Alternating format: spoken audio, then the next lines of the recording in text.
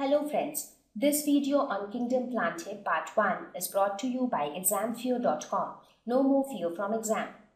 Topics to be covered in this lesson are classification systems, Kingdom Plantae, algae, bryophytes, pteridophytes, gymnosperms, angiosperms, and plant life cycles and alternation of generations. So what are we going to study in Plantae? When we were talking about the biological classification in the previous lesson, we talked about the Whittaker's 5 kingdom classification, wherein we talked about the 5 different kingdoms into which all variety of living organisms are classified, and those kingdoms were Monera, Protista, fungi, Plantae and Animalia. So we covered the first 3 kingdoms in our previous lesson. So we will dedicate this lesson on Kingdom Plantae or the plant kingdom. So as the name says, plant. So here we are going to talk about the wide variety of plants which exist on this earth. Starting from the flowering plants which you have in your house, for example, a rose plants or sunflower, or the big trees which you see in the grounds and parks, or the trees which you see in the hilly areas, or the aquatic plants, grasses. So there are actually a lot of variety which is seen in this kingdom, and that is why you see this kingdom is going to be so huge that we have dedicated one complete lesson to this kingdom, because the variety is really huge. So we will see that there was a need to subclassify this plant kingdom. So gradually as we go ahead, we will talk about each and every detail of it. So first let us look at the very basic characteristics of the plant kingdom. So first of all, we should know that how or what are those specific things which actually distinguishes organisms which fall under plant kingdom than any other kingdom. So how is plant kingdom different from Monera, Protista, fungi or Animalia? So some of the very basic characteristics of plant kingdom. The first is Eukaryotes. Okay, that is, they have specific membrane bound cell organelles and distinct nucleus. Like, we all know what are eukaryotes by now, right? For example, in case of Monera kingdom, where we were talking about bacteria, they were all prokaryotes. Why? Because there were no distinct cell organelles present inside a cell. When I say cell organelles, I am talking about the different organelles which are present inside a cell, like mitochondria, Golgi apparatus, ribosomes, etc., etc. So here we have, for eukaryotes, we have distinct organelles, and each organelle has its own membrane, and there is a distinct nucleus also present in them. So they are eukaryotes. They are multicellular, that is, they are made up of many cells. Autotrophic, one of the very important characteristic of this kingdom, that is auto, that means self. So they can prepare their own food, and the process by which they prepare their own food is known as photosynthesis. So I'm sure that you all are familiar with what is photosynthesis. Now, what is photosynthesis? Photo means light. That means the organisms under this kingdom, they have this special characteristic that they can prepare their own food in presence of light with the help of a pigment called chlorophyll, which is present in them. Well, we are not going to discuss about the detail of photosynthesis right now. What I'm trying to say here is they can prepare their own food, so that not only helps the organisms under plant kingdom, it also helps all other organisms.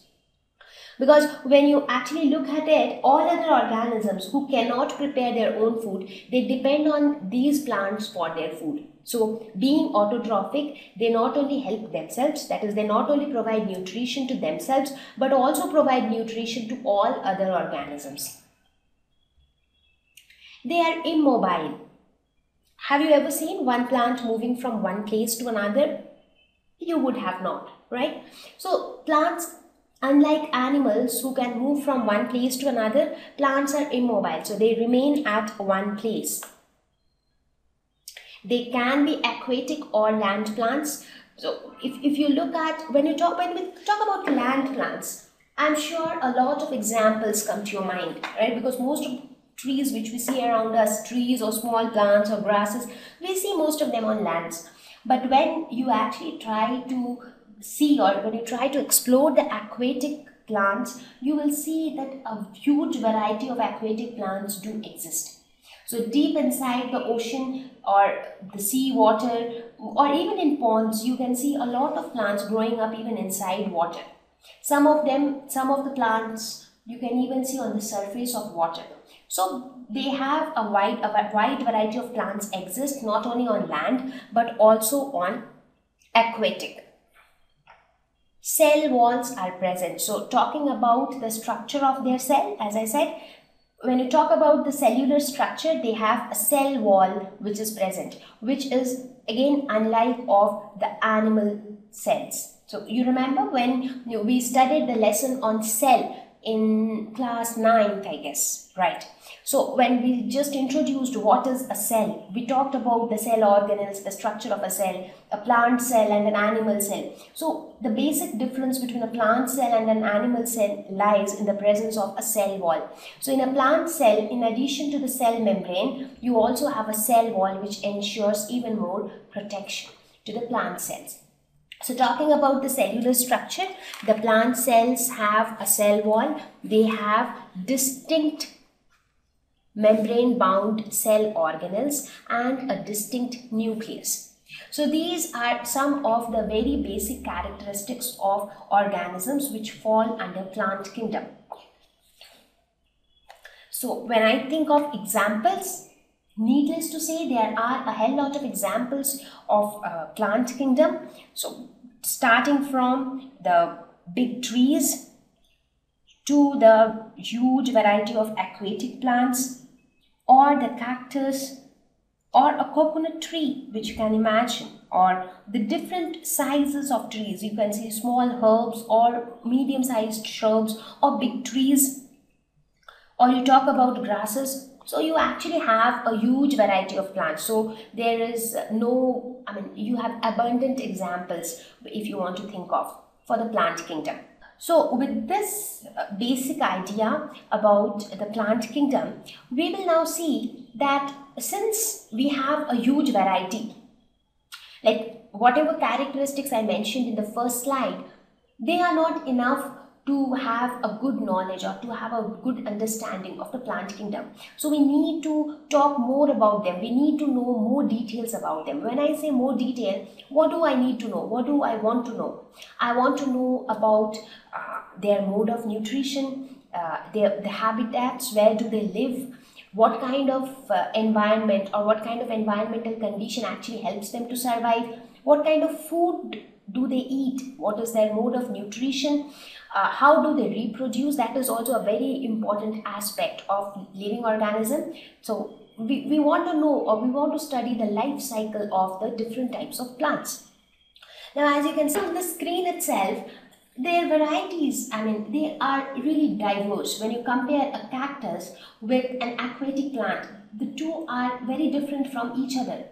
So even though both of them satisfies most of the basic characteristic of a plant, for example, they are immobile, both are maybe autotrophic, both might have a cell wall. So the basic features, all of them, most of them will actually match.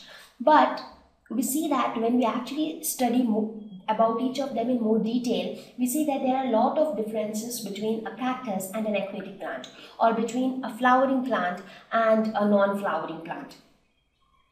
So because of this diversity, so as I have mentioned this before also, whenever you have a huge variety of stuffs to be studied, the best way to study them is to classify them. So instead of studying each and every type of plant that exists on this earth, it is better to group them into different categories and then study about each of those categories. So that becomes easier to study, and that also becomes easier to know about them. So with this thought, the plant kingdom was further classified. So because of the diversity of plants, the further classification or sub-classification of plant kingdom was actually a need. Thank you.